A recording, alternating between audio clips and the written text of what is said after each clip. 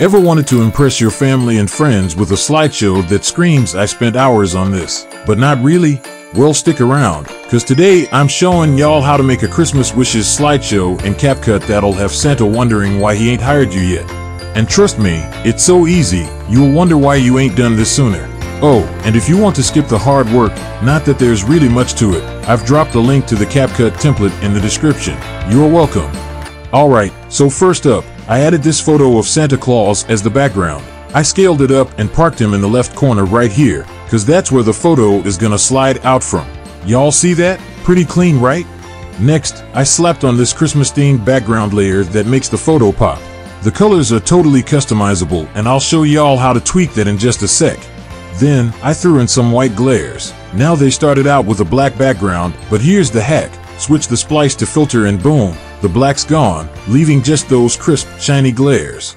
Oh, and pro tip, this layer should sit behind the blue background.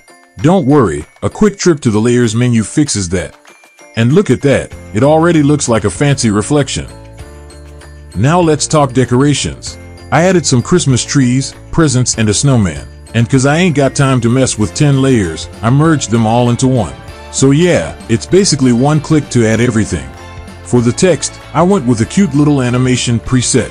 The font, it's called Mountains of Christmas. Fancy, right? Link to download this font is in the description as well.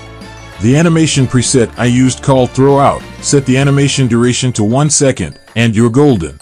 Check this out, clean, simple, and festive.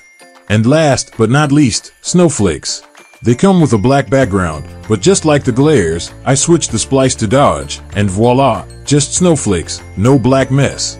Look at that, it's like a winter wonderland in here. Now, how to customize the colors. It's easy. Just go to the Filters menu, under the Style tabs, and pick from the presets available. Here's a blue, red, green, anything. And if you want to get fancy, head to Adjustments tab and play around with the temperature, hue, or the HSL settings. And that's it for this tutorial. But don't get too comfy, cause next time, I'm gonna show y'all how to add that snowfall transition and other overlays for the remaining scenes. So, hit that subscribe button and don't miss out. Alright, thanks for watching. Catch y'all in the next one.